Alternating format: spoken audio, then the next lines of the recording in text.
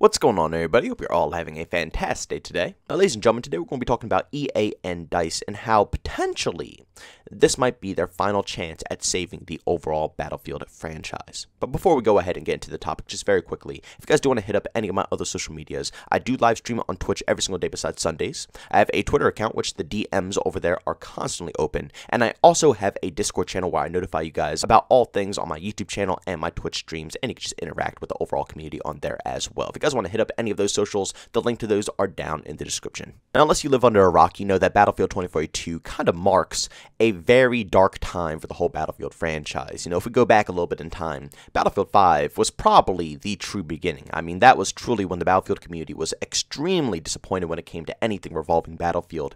And then 2042 just took that and times it by 10. Still to this day, after this update when they removed 128 player breakthrough, I can't put it together on why they would do such a thing. I keep hopping into 128 player conquest, and it just absolutely sucks. Battlefield 2042 is probably one of the first Battlefield games that just completely lacks any Battlefield vibes at all. And that's very rare because, like I said, Battlefield 5, yes, it was probably one of the most hated Battlefield games out there. But at the end of the day, people are still going back and playing that game current date over Battlefield 2042 just simply because it feels like a Battlefield game still. Even though they tried to change a ton of things, down to its core, it's Battlefield. Battlefield 2042, on the other hand, it's pretty obvious to tell that the management of this game saw the success of Apex Legends and tried to push Battlefield in the same exact direction, completely ignoring every last bit of information and concern from their community. You know, they didn't listen to a thing we said and then went on to clickbait us with trying to make us think that this game was going to be exactly like Battlefield 3 and Battlefield 4, games that we truly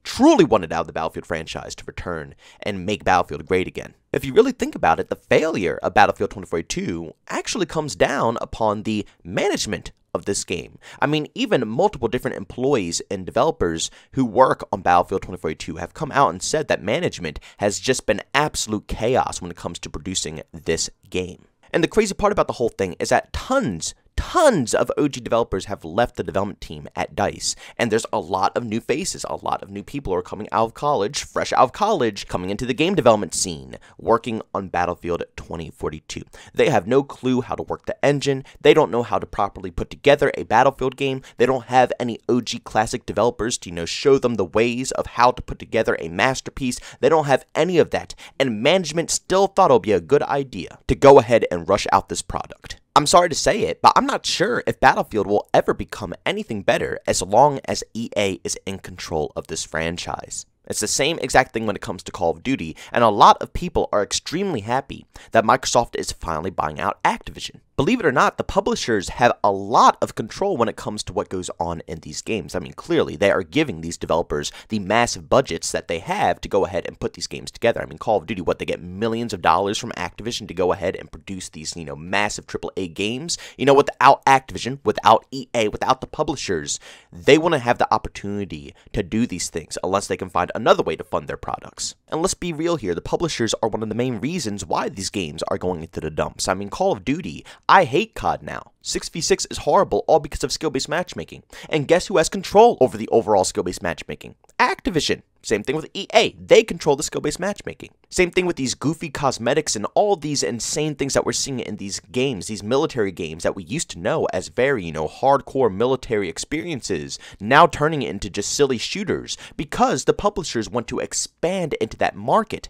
They know the potential that the gaming industry has, and they know that there's a lot of children out there, a lot of people who like, you know, cornier things, goofier things, and even though it doesn't fit their exact title, they are still willing to go ahead and force it into there just to reach a broader market. And that's why a lot of people are happy that Microsoft is buying out Activision. Now, I'm still a little concerned because, you know, Microsoft isn't the best, you know, group out there either, so it's not like it's going to be, you know, crazy or anything, but I think a lot of people are expecting Call of Duty to make a better change with this buyout, because at this point, anything is better than Activision. And at this current point, I'm slowly starting to think the same thing about EA. Absolutely anything is better than EA right now. But lucky enough for us Battlefield fans, apparently, EA is looking to sell or merge. Now again, I don't want anybody to get too excited over this information just yet because it's not confirmed yet. Nobody has actually put out a solid offer to give EA a certain amount of cash for this company. It's just EA coming out saying that if someone were to do this, they wouldn't, you know, look away. They would probably go ahead and possibly take up that offer.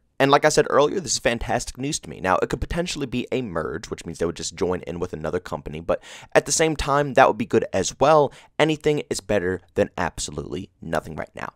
EA having full control over the whole Battlefield franchise is an extremely risky move, because they don't know what makes a good video game. They just look at their best sellers, their best products, and then they try to take that and force it into other products without knowing exactly what they're going to do. Anybody in the world will look at the current situation at DICE and say they need more time.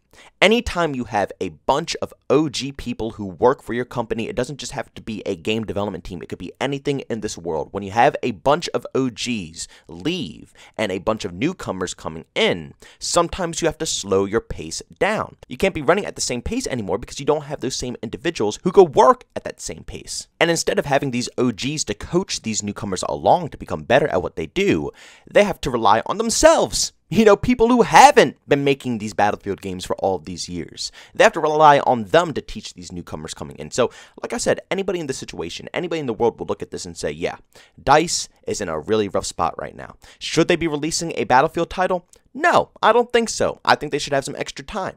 But obviously, EA doesn't think this way.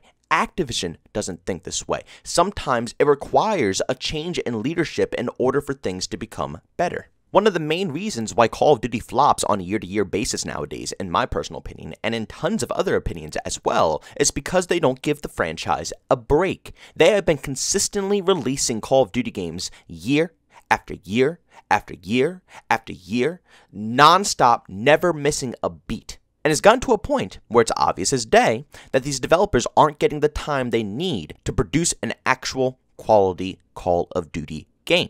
And like I said, anybody out there who's, on the outside of this whole thing looking in would say, yeah, it makes all the sense in the world to stop, producing these games every single year. But Activision doesn't care.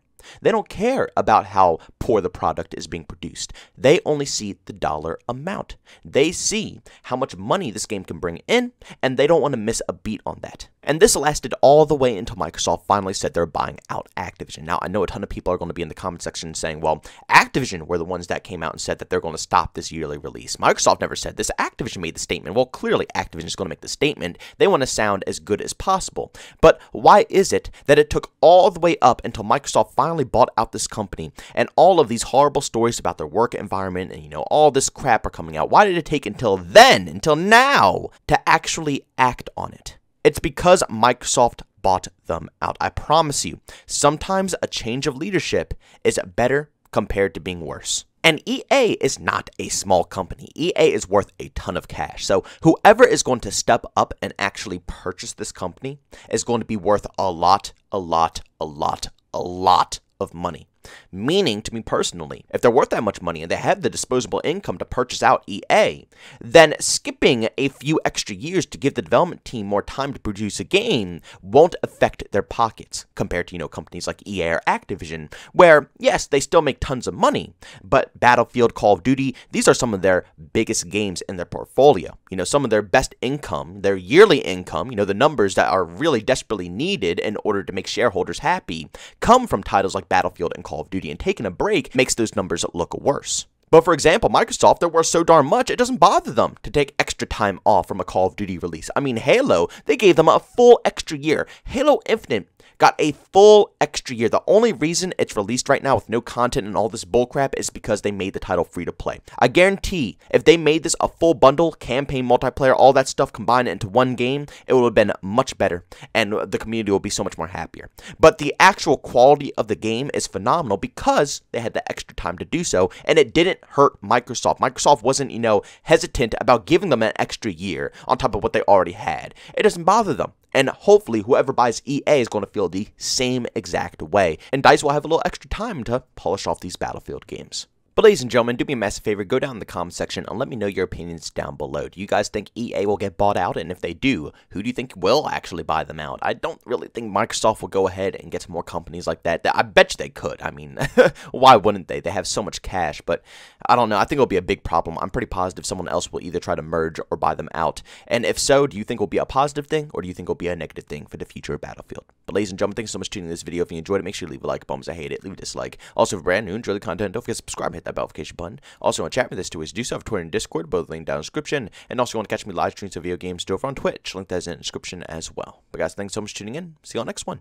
Peace out.